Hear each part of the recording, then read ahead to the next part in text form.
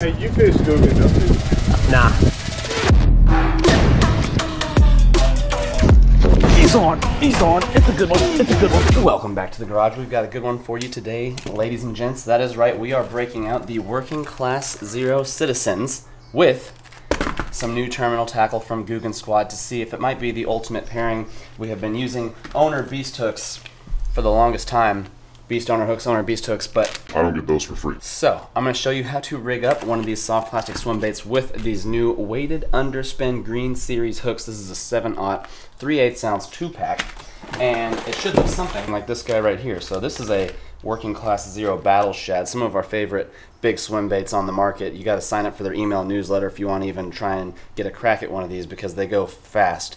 And if you're not signed up, you won't get the notification of when they drop, and you got to be at the cart, like refreshing it as soon as they go live. Otherwise, they will sell out. If you wanted to order one Battle Shad with shipping, it's probably like 80 bucks. And if you want some Citizens, I believe a 2-pack is like 34 bucks or something along those lines.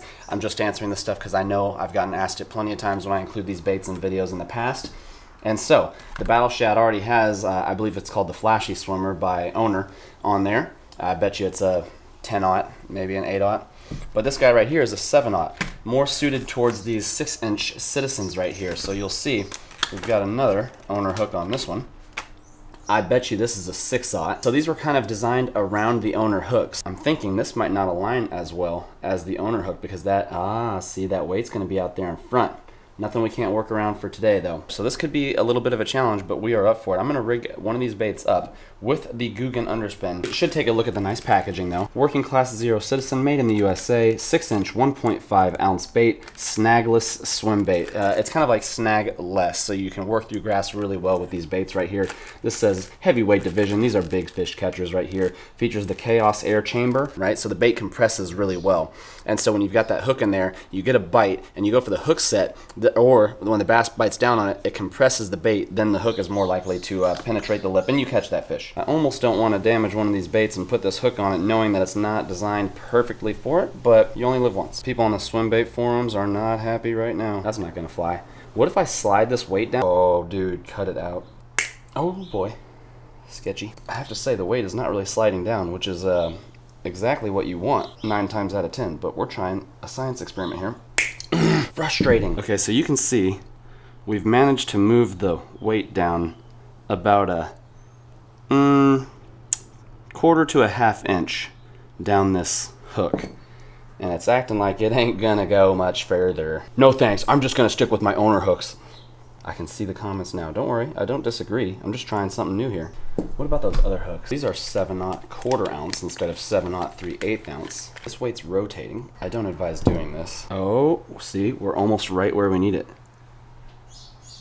This could actually work. 20 minutes into this video, we'll try and fish. Before I even install it, what I'm gonna do is bend the hook up a little bit, because you'll see it kind of sits flush with the skin here at the top, and I want it to sit up just a little bit. That way I get a better hookup ratio. Here's the real test, because I can do this with the owner hooks. Usually they don't break. I have broken them. Maybe I bent it up a little. Let me see. We are modifying these hooks today. Yeah, see, that should be good. Now it sticks up a little bit. Exactly what we want. Okay. Googan Squad hook with the Citizen 6. It's not the best. It's going to be a challenge. Let's go fish it. Try and catch a giant. Hey, you fish Googan, don't you? Nah. Oh, yeah. I can that's all I catch them on, dude. I'll try anything else. Nothing, bro. No way. Nothing. Oh my I'll put God. this one right back on. Bam. John B caught one on that Jackal Gantarelle when we were here. The junior size. I went through some grass that time on the bottom. That's good. Ah. Just had the first bite. Let me check on this hook. Yep, it got sank through the plastic. Gonna have to re-press that. With this bait right here, for me, oftentimes how I catch them is I let the thing sink down to the bottom and I just creep it slow. Well, so Bryce just casted his crankbait from here all the way to the other sidewalk. It cast it off. So he's going to check on it and see if it's still in usable condition. He's over there. I mean, it's probably a 60, 70 yard cat. Like, it's not a short distance from us to where that bait is. Didn't break it? There you go. All the way across this place. So he walked across the bridge, and here's his gear. I'm keeping my eyes on it, don't worry.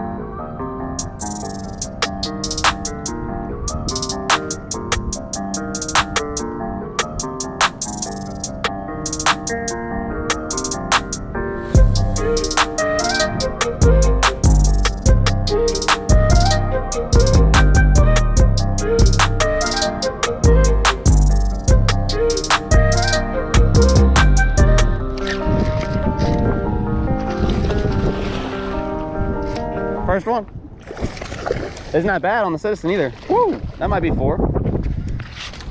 Oh, golly. There we go. That's a deal. Came out. The cooking hook works, y'all. Shit. Tore up the bait too, but I got some SB weld on me. I'll show you how to use it. It's like some Swimbait glue, so you can fix it up and reuse this guy because his nose is already torn up after one catch. Probably 3.5 pounds. Solid one to start the day. It only took maybe a half hour. We walked from the bridge down here. Bada bing, bada boom. We'll see you, bud.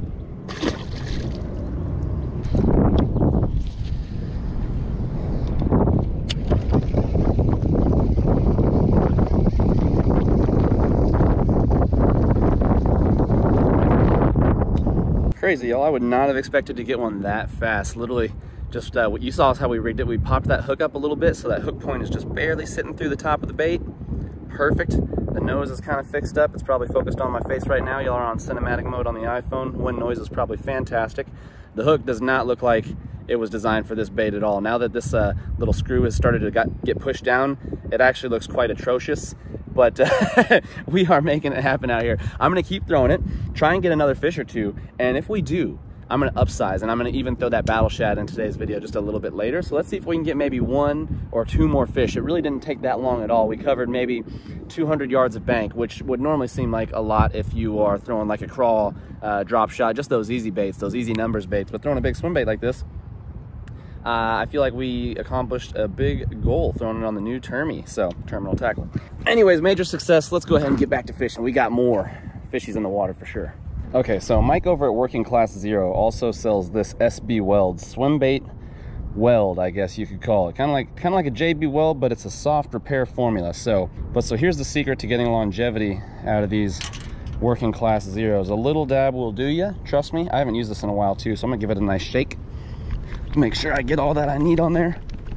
I'm just gonna get the sauce all over the nose right there. And then I'm also gonna hit the top to close the hole right there at the top. That way the hook isn't sliding up and down out of this bait a whole lot. So what'll happen is here in just a moment, I'll puncture that bait through and you'll see the surface on the back is just solid again. So after a while, you'll have a whole layer of this glue probably on the top of your Citizens, but that's how you're gonna get the most life out of them, right?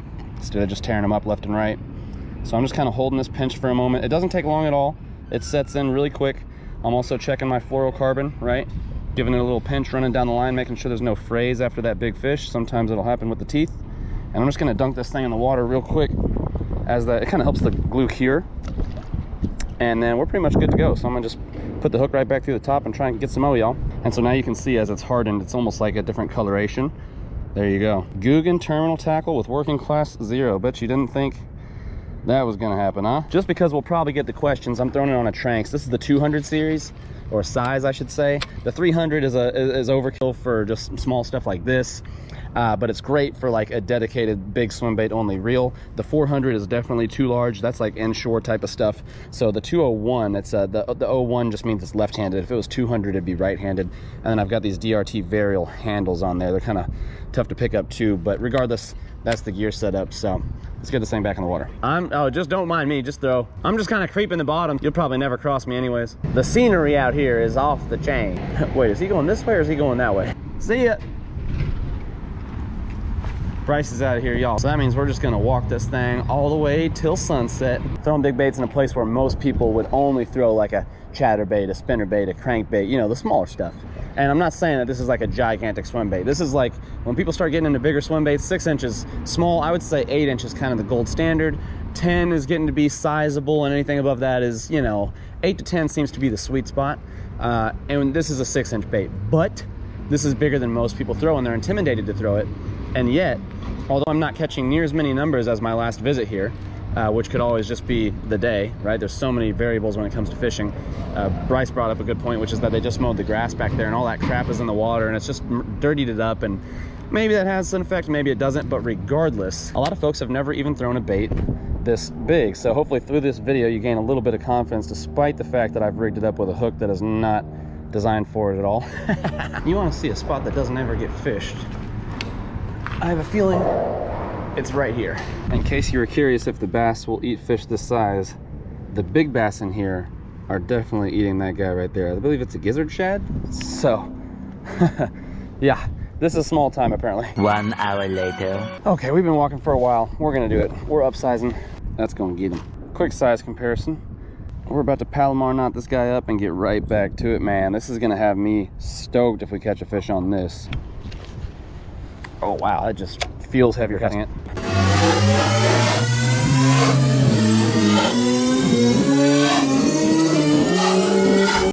2 hours later, we are switching it up. I gotta get my confidence back. We saw that gizzard shad. We know the fish like the shad cranks and whatnot here, so I'm just going all white with it. I have gone back to a 6-inch Citizen.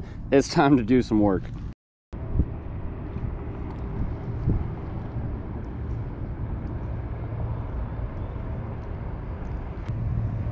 Oh my fuck.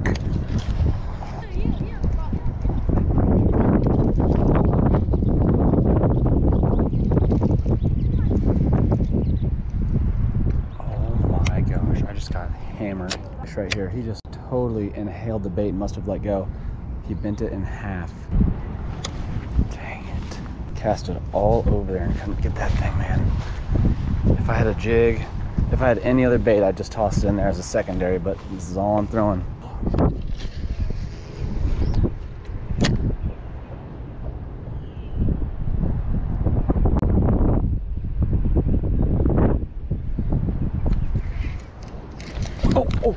Oh my God. I had a fish hit it right when it hit the bottom. Come on.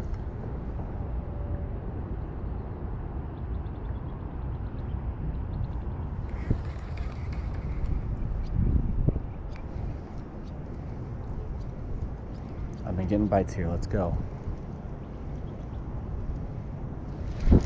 He's on. He's on. It's a good one. It's a good one. There we go. Come on. Yes. Yes. Yes. The biggest bass I've ever caught here. No way. Come on. Yes.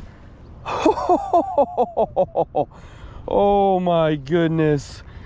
Okay. We might have overshot it. I think it's like 3.5 pounds. Not the biggest we've ever seen out of here, but it looked big in the water and it fought like a freight train. Did y'all see that? The rod was loaded. This is not a light rod. They feel like fighting today. We're breaking out the scale just because. Oh, I've been getting so many bites, but it's been hours since the last fish. This has just got my adrenaline pumping. Where on earth is the scale? Oh, come on. Let's get this fish back in the water. We're going simultaneous GoPro/Instagram story on them, y'all. Wow. Bait still seems perfect, so we're just gonna go. Man, it sounded like the line was frayed the whole time I was reeling. It sounded bad. It didn't sound smooth. I don't know if it was something with the reel. It just sounded clanky and it was making me nervous. I'm like, please do not break off. Okay, where's the big one? Jeez, we're just hitting that same cast right here. Right after it hit the bottom and I started creeping it. Let's go.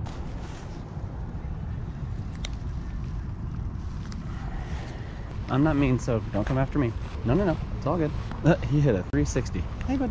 Okay, I just want to hit this whole bank though, so I'm gonna cast. Yeah, you're good. Oh my fucking God. Oh my, it hit it so hard but didn't commit. It grabbed the tail and started to take it out deep. I mean, it was swimming with it. That was super random, but I went through some grass and it like took his eye off. Get that glue in there. Fix your eyes on your baits too.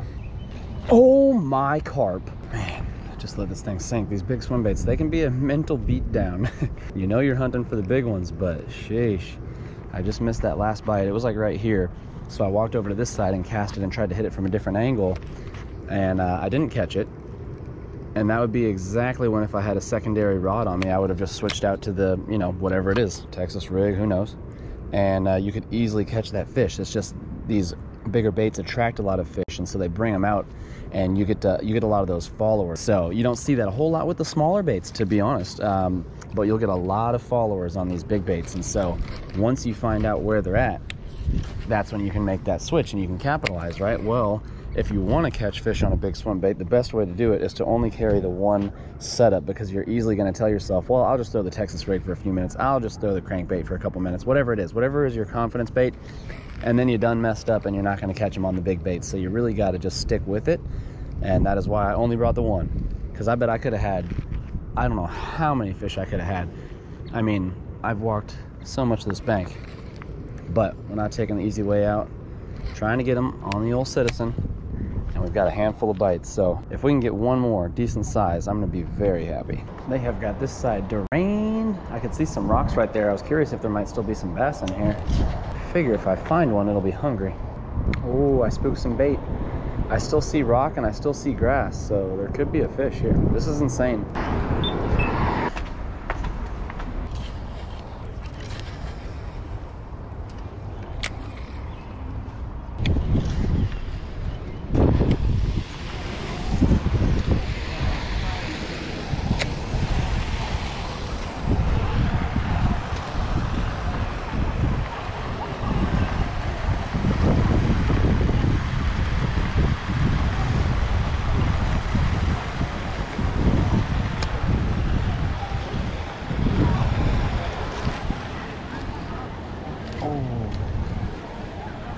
Oof, just had a good one. Oh boy. Not good. That may be it, y'all. That's all we've got for you today, but be sure to subscribe. We have some jam-packed episodes for y'all coming very soon. A little bit of boat issues. I'm not going to spoil much. You're going to have to wait and see. Until then, definitely encourage y'all to get out with some big swim baits, though. If you put in the time, you will find the giant fish. Springtime, excellent time to throw them. As you get into summer, you're going to have to get out early, stay out late. It's going to be tricky. You're going to have to work low and slow. Spring is an excellent time to get on them. Fall, same thing. Big swim baits, grab you some and get out there and get to catching.